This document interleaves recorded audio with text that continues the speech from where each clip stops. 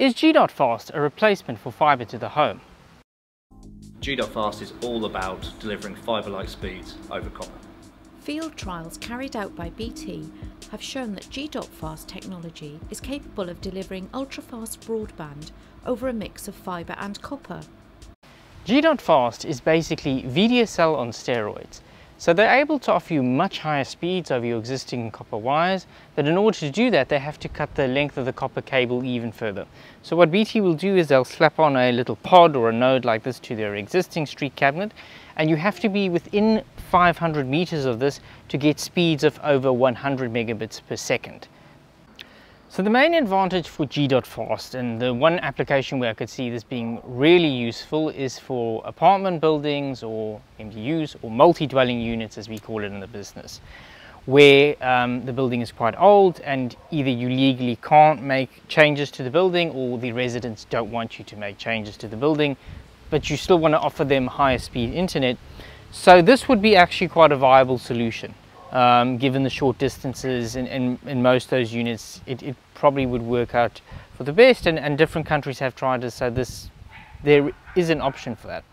The inherent downside to this is, beyond that limited application, when you move out into the outside world in a world like this and beyond a street cabinet like this, where you're putting a G.fast device in a manhole or on top of a telephone pole, you're introducing a point of failure because it's an active electronic device that requires power.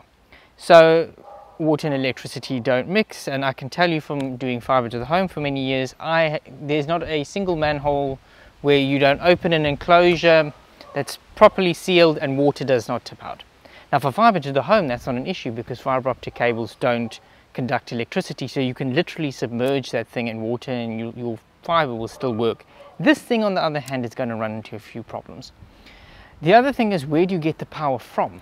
So in a manhole or on top of a street pole, it probably doesn't have power, so that's another thing that you have to sort out, and that can create issues with the council. Where do you get the power from? This is the real world challenges of deploying this. So beyond that, it's actually quite it's actually counterproductive, and you judge a tree by its fruits. If you look at the global G.fast deployments worldwide, it's actually quite limited. I think in the UK they've actually suspended, BT has suspended their G.fast rollout and has said prioritize fibre to the home. To me, you know, why not focus on deploying fibre to the home instead of trying to squeeze that last morsel out of